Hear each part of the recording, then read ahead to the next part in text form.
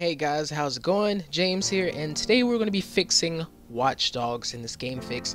And I've done some research across the internet, and I've noticed that a lot of people are having problems with this game, performance issues, microstuttering, and things like that. Now, this game does have a pretty heavy system requirement settings, but I can play this game very playable on my GTX 460M 1.5 gigabytes of GDDR5. So that means you guys on lower video cards can play it too. And if you're experiencing lag, whether you're on a high-end video card, mid or low-end video card, I'm gonna show you how to fix it. So let's go ahead and get started.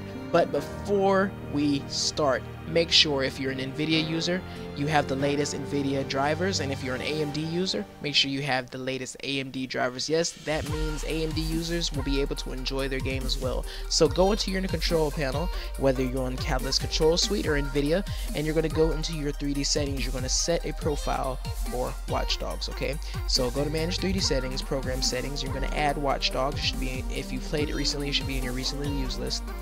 Scroll down to change some settings. If you're a notebook user like I am, your power management mode, prefer maximum performance. Don't let it on adaptive, because that's only necessary when you're on battery. Okay, now vertical sync, cut it off. That's it. That's all you do. Make sure vertical sync is off, hit apply, and this is all you have to do NVIDIA control panel wise or Catalyst control panel wise. Now we're going to go into game and configure some other settings. So now I got Watch Dogs open, and I'm gonna go into my options and show you guys what I'm working with here. Okay, display, I have it on 900p. I can't run it on the settings I want at 1080p, so I'm playing at 900p. That way I can run on the settings I want. My textures are on high. You could change these, but if you change the textures from ultra or high to medium, you were definitely going to notice it. Anti-aliasing, make sure you know that is off. Even though it's on 1600 by 900, you know, some of the little frayed pixels don't bother me at all.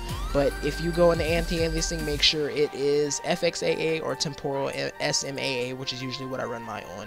So you go into your graphics quality and you change yours to what match you. I can play this on just about medium with depth of field off, but I'm going to go ahead and let you know what are the major FPS killers. Shadows are, and for some odd reason, water. If I turn water on high, my frames will go from 35 to 20, just like that, just from having water on high.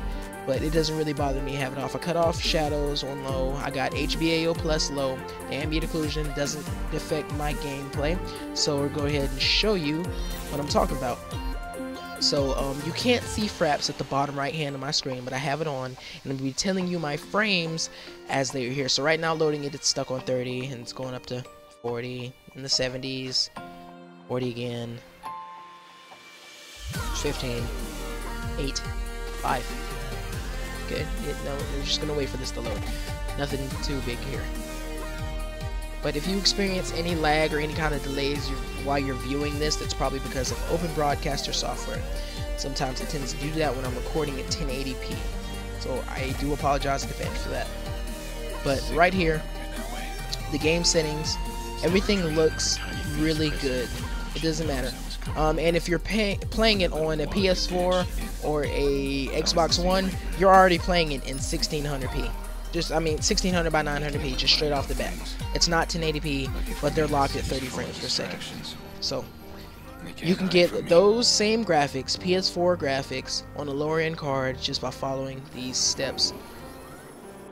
So I'm not going to cut the video here. I mean, you know, I'm going to move around a bit so you guys can see the movement, and hopefully it doesn't, you know, it doesn't tear for you. But right here, my frames are in the 30s right now.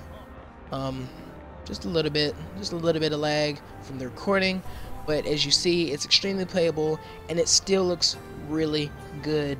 Shadows are off, but all the other settings still make it a very good looking game and makes it very playable for you. So go ahead and exit this game now.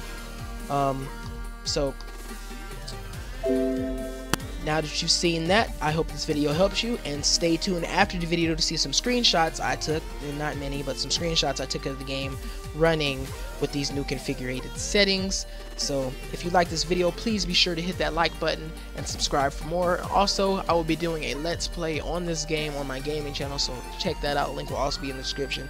Show me some love, guys. Alright, thanks for watching this video. Until next time, take care. Peace.